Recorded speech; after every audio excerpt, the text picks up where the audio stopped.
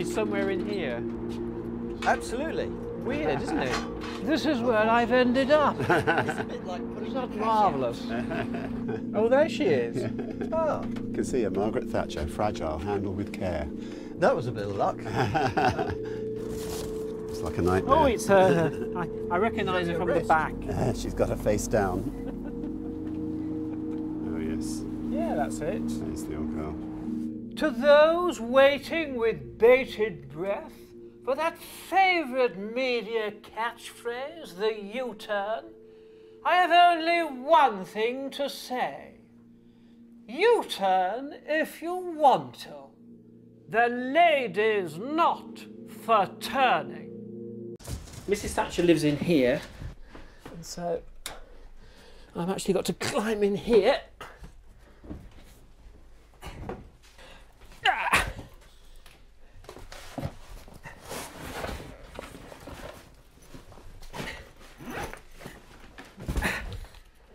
Now, to save space, I just keep them in here.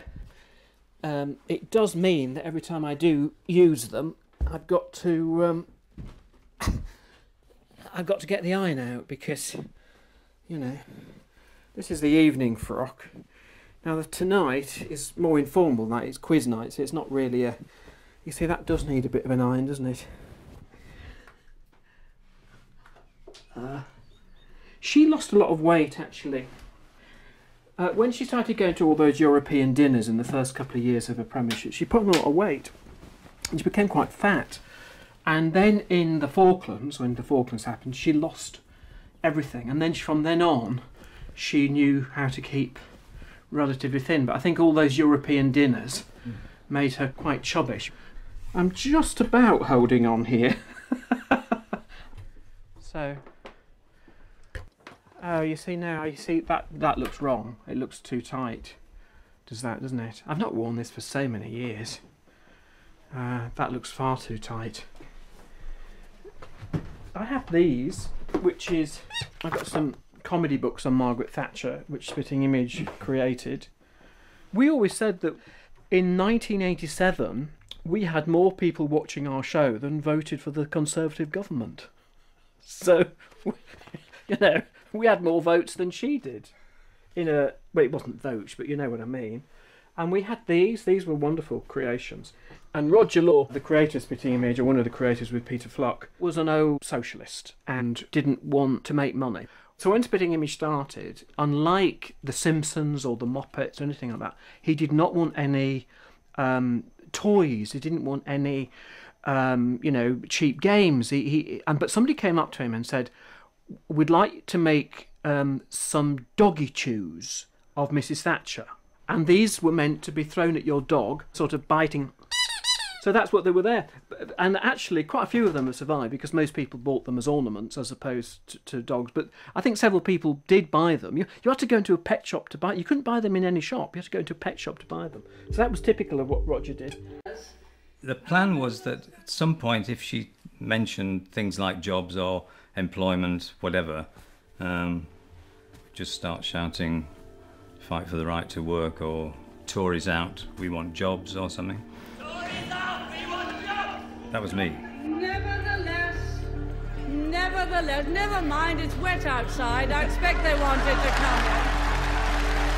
It was a bit nerve-wracking, I seem to remember, and the steward sort of knocked me over. Flannel, smug, self-satisfied, but caring voice and considerate voice. Hospitals, closures, unemployed dead people. Triumphant climax crescendo, third term, Third Reich next election. Rising to faking orgasm voice, about as convincing as my caring voice. Get ready to stand, I want at least 10 minutes. Thank you for the afternoon. I mean, the whole thing, you know, when you see her speech, I think that one of the things that the Spitting Image does is show that's probably more like Thatcher really is in person. That sort of persona on the stage in the conference, that sort of very measured, slow delivery was something she learned, you know, and she probably even had the asides scripted just in case. When people ask about the Jewel King, the refund from the EEC, the unions, and why I want to ban them. However critical they are, I have my guiding star. Terwijl menigeen in de vroege jaren 80 werkloos raakte door de regering Thatcher, dankte Steve Nallon zijn baan juist aan de Iron Lady. 12 jaar lang was hij de stem van Thatcher in de razend populaire satirische BBC-show Spitting Image.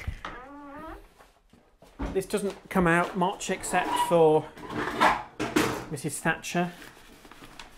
I think this is the one I'll wear tonight.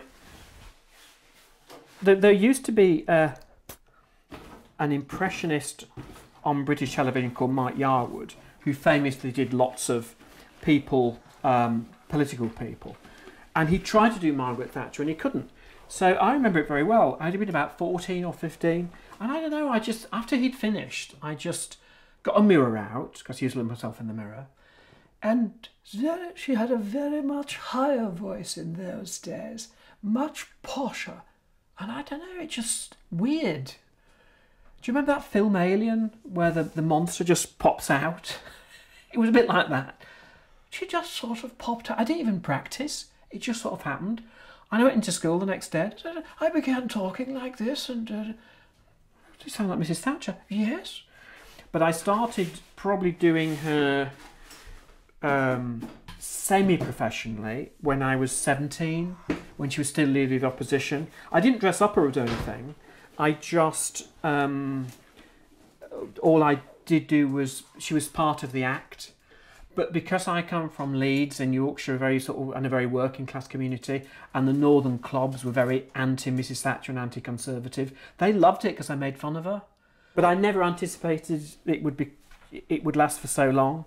But she bought me a house and a nice living, so I can't really complain. Perhaps we can get on with the nasty business of the unemployment statistics. Now, 5 years ago, I asked you all to have a look at them at home and bring along any ideas. Geoffrey, let's hear yours, shall we? I did do them, honestly, but I left them on the bus. Mrs. Thatcher had a voice like a nanny. Now, don't do that. Don't stand over there. Don't pick your nose. Don't do that with your foot. Leave Julie alone. She doesn't want her pigtails pulling. And she's got that voice that is constantly telling you off. So even if she's being very nice, it's lovely to see you. You've done a very, very good job. It's still got a tone in it that is actually sort of da-da-da-da-da-da-da, da-da-da-da. And that's the way she speaks. She can't help it. And one of my theories about Mrs. Thatcher, in the context of her own ministers, all of whom were very well-off people, all of whom would have had nannies. And I think they were terrified of her because they reminded them of their nannies. Norman, I distinctly saw your lips move.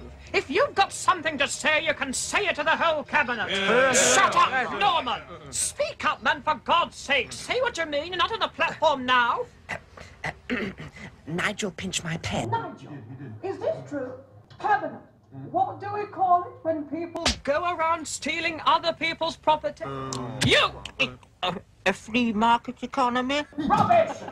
What do we call it, David? Socialism. Well done, David. We had the 30th anniversary of the Spitting Image a few months ago. And there was somebody in the audience who put their hand up and said, I was unemployed back in the 1980s. And he basically said, there was some weeks I was almost suicidal. And he said there was one day I was going to actually kill myself. And then I watched Spitting Image. And on the Sunday night, I went to bed happy and then up the next morning. Mm. I was really quite moved by that, actually. Yeah, it's true. Now come on, everyone. Do hurry along. Don't dawdle, Geoffrey. I'll send you to Northern Ireland.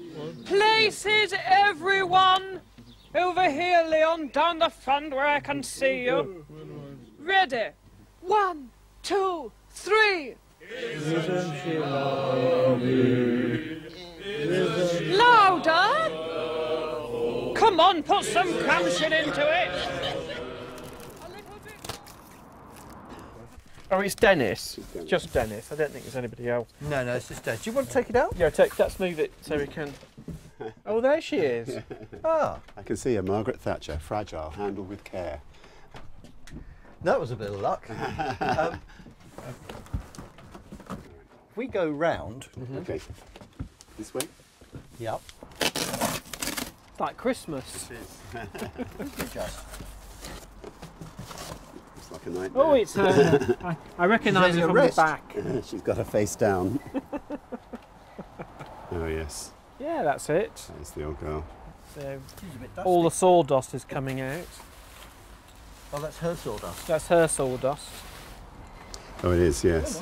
What you would do is you would have this connected here with that, and you'd take this off like that, if you can hold that. Thank you. But basically my arm would go through here like that. In this instance, it would In be this my arm, instance, yeah. or your arm. So I would be up here, and the shoe would be played up here like that. And then I would, to give him a cue, I would say, and we're now going to start talking. And he would know, hopefully me well enough to anticipate what was going to be said. But you've got three things to concentrate then on: the voice, the image, and if you were working with a script, the script. So you've suddenly got to be able to do sort of three things at once. Aren't you very clever? I do feel like some sort of Tomb Raider. You know, these haven't been seen for generations. It's not quite true, but you do feel slightly like a... Well, it's this generations, isn't it? It's a bit like a tomb. This is Dennis, who's Mrs. Thatcher's husband. It is sweet, isn't it, to know that they are together? It is, absolutely. It is, together in death. I think you should put them in the same box. Do you think so? Just, yeah, it'd be nice. No, we don't want any, no hanky-panky going on. Let me see if I can get the eyes to... Yeah, the eyes are working. Eyes are working, good. And you can see here the slit in this No, sleeve. this is where this slit. So you do Slit in that. the sleeve. I put my hand through there, and then I would be wearing a glove. That's great. Actually... Oh, he was completely pissed all the time. Any good gin? I've been dead for 15 years. I've not had a good stiff one. I mean, a proper gin, you know, the real thing. Definitely Gordon's, without a doubt. Definitely Gordon's, Margaret. Steve Nallon probeert zijn hoofd boven water te houden als stemacteur.